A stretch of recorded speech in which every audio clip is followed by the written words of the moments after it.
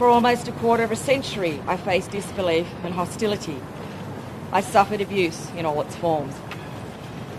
I hoped and prayed that one day I would be able to stand here with my name cleared.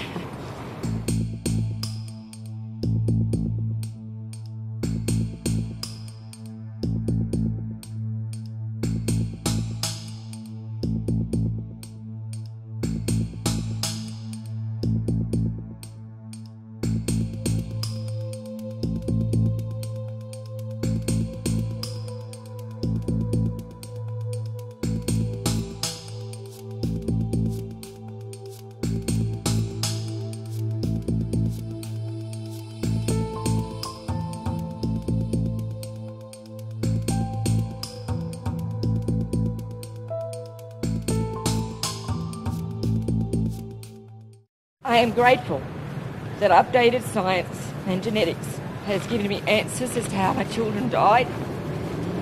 However, even in 1999, we had legal answers to prove my innocence. They were ignored and dismissed. The system preferred to blame me rather than accept that sometimes children can and do die suddenly, unexpectedly, and heartbreakingly.